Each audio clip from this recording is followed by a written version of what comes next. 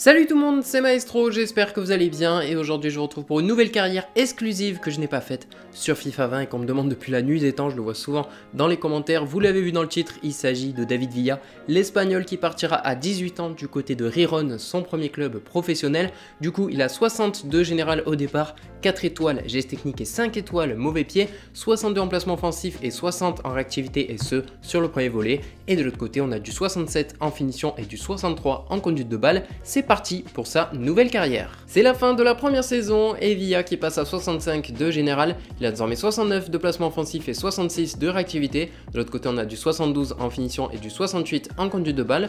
Au classement on finit 5ème de Liga Smartbank, donc en D2 espagnol si vous préférez. Nous sommes allés en barrage mais c'est Leganés qui nous a sorti à 5-2 pour ces derniers. En Coupe d'Espagne on était sorti par Girona au premier tour 2-0 et Villa qui a joué 12 matchs, qui a marqué 2 buts, qui a délivré une passe D et qui a une note moyenne de 6,60. C'est la fin de la deuxième saison et Villa qui passe à 75 de général, une augmentation de 5 points encore une fois. Il a désormais 75 de placement offensif et 70 de réactivité. De l'autre côté au niveau technique il a 77 de finition et 73 en penalty. Au classement nous avons fini 3ème de D2 espagnol derrière Alaves et nous avons gagné à Vallecano en finale de barrage 4-2. On accède donc à la Liga Santander.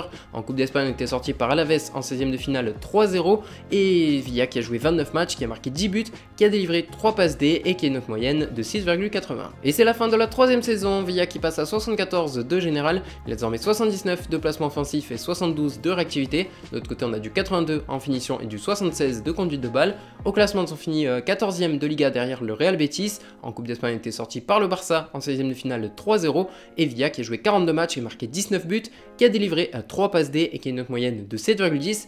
Et après cette troisième saison, il est transféré à Valence pour 12 millions d'euros. Nous sommes au bout de la quatrième saison, David Villa qui passe à 77 de général, il a désormais 80 de placement offensif et 77 de réactivité. De l'autre côté on a du 83 en finition et du 78 en volée. Au classement on finit 7ème de Liga derrière le Real Betis. En Coupe d'Espagne on était sorti par Alaves en demi-finale au tir au but. En Europa League on a été éliminé par l'Inter en quart de finale 4-2 et Villa qui a joué 37 matchs, qui a marqué 10 buts, qui a délivré une passe D et qui a une note moyenne de 6,80. Ça y est, la cinquième saison vient d'arriver à son terme et David Villa qui passe à 80 de général, ça y est il atteint ce palier. Il a désormais 84 de placement offensif et 80 de vitesse. De l'autre côté on a du 86 de finition et du 80 de conduite de balle. Au classement on finit 4ème de Liga derrière le Real Madrid. En Coupe d'Espagne on a perdu en finale contre le Barça 2-1. En Europa League on a été éliminé par la Roma en 8ème de finale par la règle des buts à l'extérieur, donc plutôt une bonne saison hein, par rapport au niveau national je parle. Villa qui a joué 43 matchs, qui a marqué 16 buts, qui a délivré 3 passes D et qui a une note moyenne de 7,20. C'est la fin de la sixième saison et Villa qui a désormais 83 de général, il a 87 de placement offensif et 82 de vitesse sur le premier volet.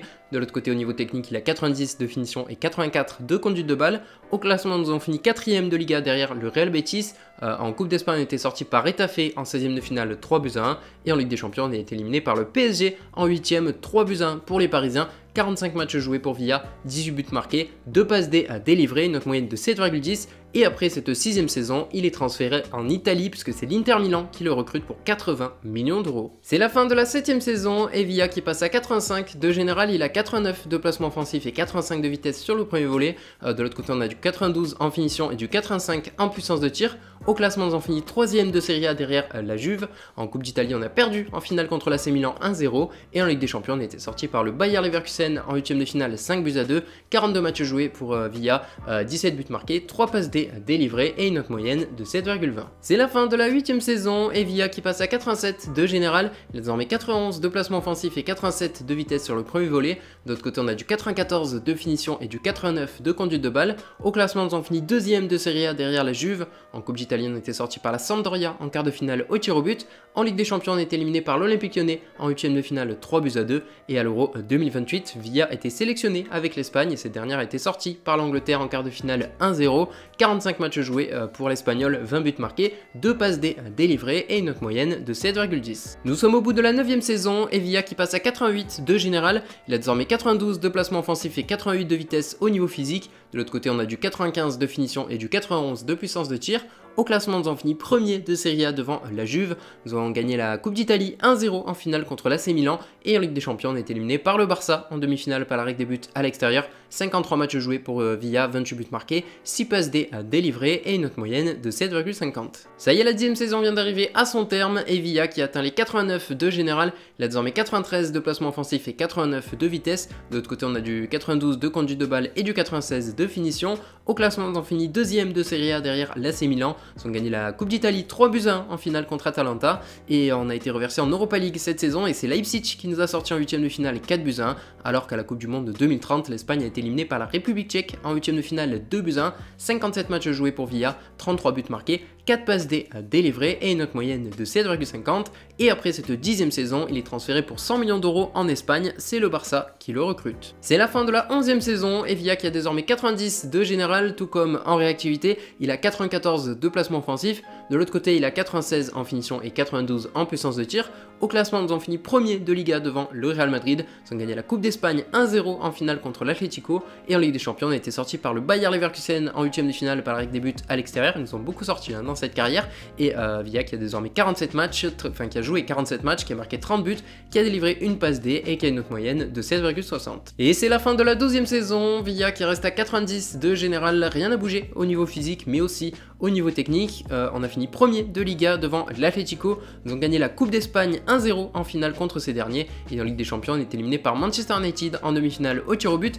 David Villa qui a fini meilleur buteur du championnat avec 24 buts en 38 matchs. Et à l'Euro 2032, l'Espagne a été sortie par l'Angleterre en quart de finale 2-1. 61 matchs joués pour l'Espagnol, 38 buts marqués, 3 passes D délivrées et une note moyenne de 7,50. Et c'est la fin de la 13e saison. Villa qui descend à 88 de général, il a surtout baissé sur l'accélération et l'agilité, alors que de l'autre côté, les dribbles et les passes courtes ont là aussi bien baissé. Au classement, nous avons fini premier de Liga devant le Real Madrid. Ils ont gagné la Coupe d'Espagne 2-1 en finale contre les Merengues justement. Et en Ligue des Champions, on s'est imposé 2-1 en finale contre Manchester United. Voilà une LDC, 40 matchs joués pour Villa, 17 buts marqués, 4 passes D délivrées et une note moyenne de 7,20. Nous sommes au bout de la 14e saison et Villa qui descend à 85 de général. Il a désormais 76 d'agilité et 71 de force. Je parle que de baisse évidemment. De l'autre côté, on a du 77 de dribble et du 94 de finition.